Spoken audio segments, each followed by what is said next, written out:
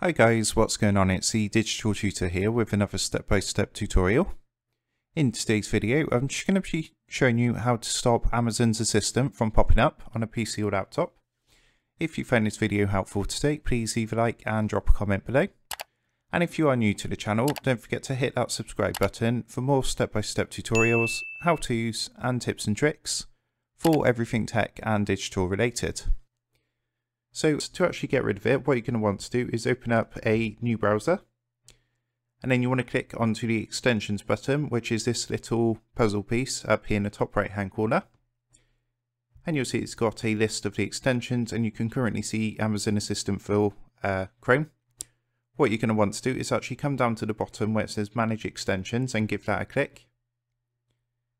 So this is going to bring up a list of all your current extensions. And then you just want to locate Amazon Assistant for Chrome, and you've got two options. What you can do is just turn off the extension by clicking the toggle button, or if you don't want to use this anymore and you want it removed from your computer, all you want to do is click the remove button here, and then just click the blue remove button on the pop-up that comes up, and you'll see that's removed it from the list. If you're still getting the Assistant pop-up, it could be that the program's actually been installed onto your computer, not just the extension, in which case what you'll need to do is come down to the search bar down in the bottom left hand corner, and then go ahead and type settings,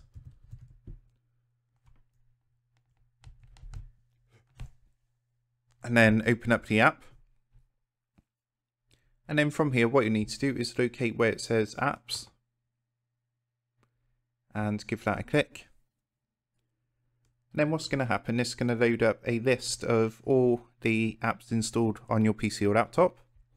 So what you can do is just scroll down through the list, and you'll be able to see if Amazon Assistant is there. Then what you would do is literally click on the app like so, and there will be a button which says install. So we just go ahead and click the uninstall button, and that will remove it from your computer. You can also use the search box here, so you would just type I haven't actually got it installed, but you would type Amazon Assistant into the search box here. And again, when it comes up, you would just click onto the app, and there should be an install button showing. And then you would just click the uninstall button, and that will remove it from your computer. So that's how you do it. Basically, try the extension first, remove the extension, or turn it off, whichever you prefer to do. If it's still popping up, then what you'll need to do is actually uninstall it, because chances are you've actually installed it onto your computer. So you would just come into the apps and features and do it that way. So that's how you do it, and I hope you did find that helpful. And if that did help, please leave a like and drop a comment below. Don't forget to subscribe to the channel. And if you do want to help support the Digital Tutor channel, there is a link in the video description down below. If you go and give that a click, you'll be able to buy the team here a cup of coffee. Thanks for watching, and I'll see you in the next one.